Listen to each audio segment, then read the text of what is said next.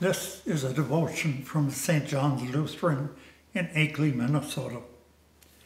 The Apostle John, at the end of each letter to the 7 churches in the book called Revelation, said, "He who has an ear to hear, let him hear what the Spirit says."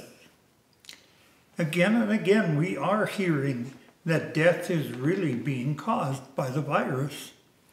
So what should we be doing to prepare for that possibility? Certainly, we don't want to be like the 5 foolish virgins that didn't take enough oil for their lamps.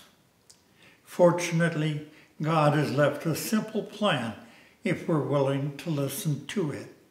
It also has a lamp in it. From Psalm 119, 105, "Your word is a lamp to my feet and a light to my path."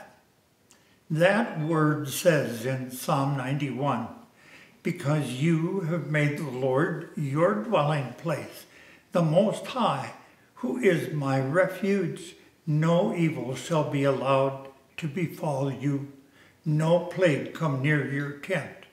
For he will command his angels concerning you to guard you in all your ways."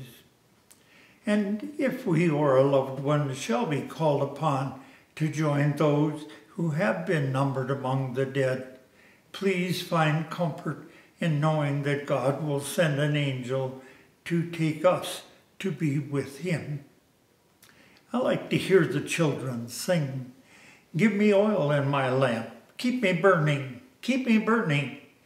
Give me oil in my lamp, I pray. Give me oil in my lamp, keep me burning, keep me burning. Keep me burning till the break of day."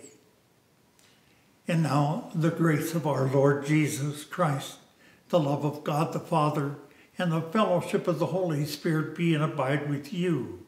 Amen.